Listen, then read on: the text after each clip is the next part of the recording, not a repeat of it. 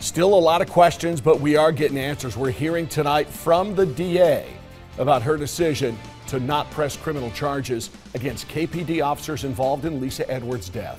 Good evening. Glad you're joining us here for WVLT News at 5. I'm Ted Hall. I'm Brittany Tarwater. Thanks for joining us. District Attorney Sharm Allen is standing by the decision to not press charges against those officers, but she is telling us tonight that the officers did not act appropriately.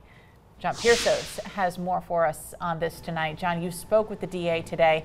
Why did she tell you that there are no criminal charges? Well, Brittany, it comes down to what was in the autopsy report from the medical examiner. Based on that information, Sharm Allen says not pressing charges was the only option. The medical experts that I have to rely on say she was not murdered. Knox County District Attorney Sharm Allen is standing by the decision to not bring criminal charges to the KPD officers who arrested Lisa Edwards for trespassing. Edwards refused to leave Fort Sanders Regional Medical Center after being discharged. Edwards later became unresponsive in the back of a KPD cruiser and died the next day. The release of the KPD body camera video has sparked outrage in the community, with people calling for the officers to be held criminally accountable. But Allen says she cannot press criminal charges because the autopsy ruled that Edwards died from natural causes, specifically from a stroke.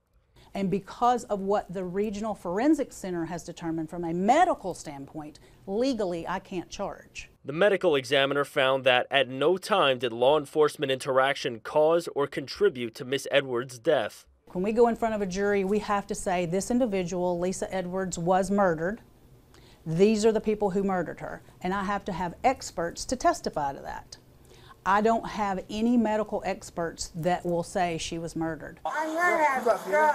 In the KPD body cam video, we hear repeated calls for help from Edwards, who was discharged from Fort Sanders earlier that morning.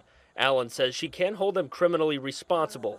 Certainly an officer's decisions as to medical condition would not trump those medical professionals at the hospital. Allen adds there is no state law that requires someone to render aid in that situation. I'm going to pass out. You're not going to pass out. Despite not pressing criminal charges, Allen admits the officers did not act appropriately.